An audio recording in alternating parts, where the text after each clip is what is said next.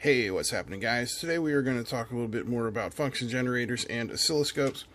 And the function generator we're using today is, of course, the Siglent SDG1032X, a 2-channel 30 megahertz function generator. It is available in a 60 megahertz version, but we only have the 30 megahertz version. Now, we've already talked a lot about oscilloscopes and waves and stuff like that. Now let's go over here and dig into the oscilloscope. We'll zoom in here real good.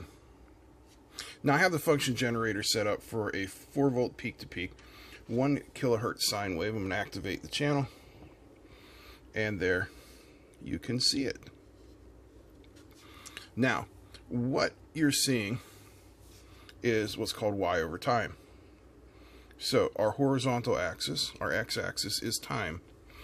Our vertical axis, our y-axis, is voltage. So what we're actually seeing is the voltage climbing and descending over time. But there is another mode on your oscilloscope called XY mode, where the x-axis is actually driven by the second channel. And this is what causes the Lissajous patterns to appear on your scope. So if we go into the display menu and we select XY, what we get now is this. Since they are in phase, the x-axis is driven by channel 2. So it drives it up and it drives it down. The y-axis is driven by channel 1, which drives it up and drives it down. Again, because they are in phase and the frequencies are locked. So let's go back to X over time, and just to show you, I'm going to move channel 2 down so you can see it is exactly the same as channel 1. Oopsies.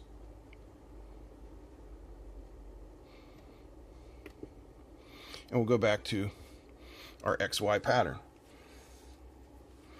So if I change the phase of one of these, I'm going to change the phase of channel 2, which is our X channel, our horizontal channel, and let's change it to 90 degrees. Well, now we have a circle.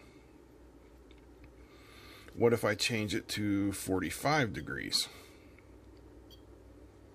Well, now we have an ellipse, and you can sort of see how these relate to each other. All right, I'm going to change it back to 0. So now we have that line. What if I change the frequency of this one from 1 kilohertz to 2 kilohertz? Well, look at that. Now we've got a bow tie pattern.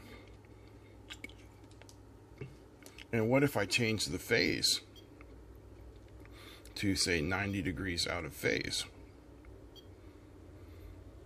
Now that's interesting, isn't it? Now, what if I change the frequency just a little?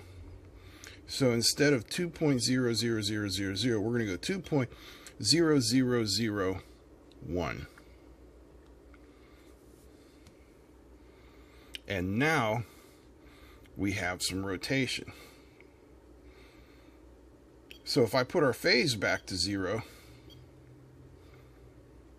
you see the pattern doesn't change, but the direction of the rotation changes.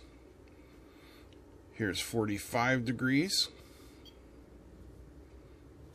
100 and let's go 270.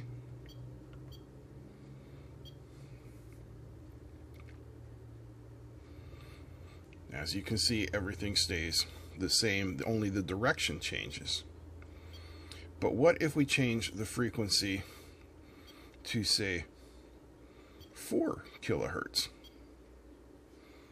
Well, now we have this interesting little pattern, don't we? Now let's go 4.0002 kilohertz. Well, would you look at that? We're back to that bow tie pattern again.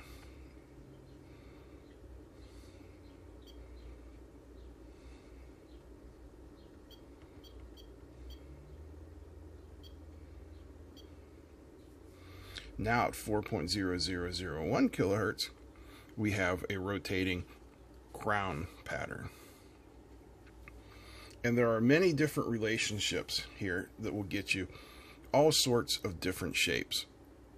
And if you've ever seen what they call oscilloscope music, this is how it's done. It's a pretty neat function. Let's, just for shits and giggles, I'm going to go back to 1 kilohertz on this channel. I'm going to switch over to our Y channel,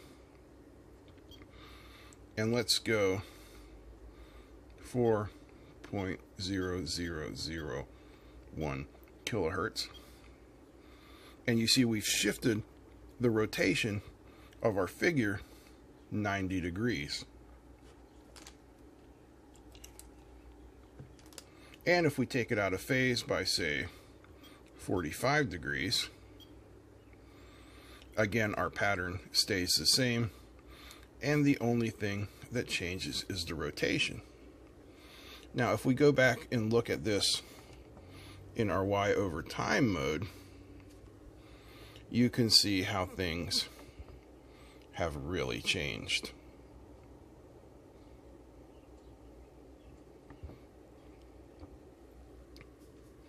So that is just a quick intro to Lissajous patterns. I hope you enjoyed it. If you have any questions, feel free to ask.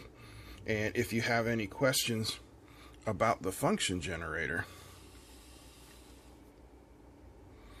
get a hold of the guys at Siglent. They're excellent. You can email info@siglentamerica.com. That's it for today. If you enjoyed this, give me a thumbs up, and I'll see you next time.